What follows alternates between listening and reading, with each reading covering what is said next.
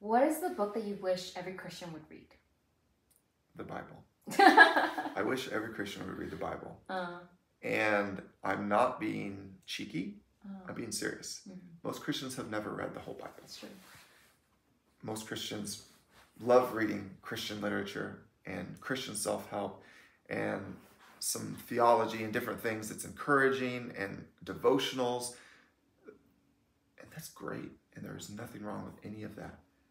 But none of that has the key or the words or the path to eternal life. Yeah. It comes through Christ alone, and it is described in complete narrative through Scripture, through the Bible. And so if you could only have one book to read, that would be the one to take with you, because it's the only one that's going to make an eternal impact.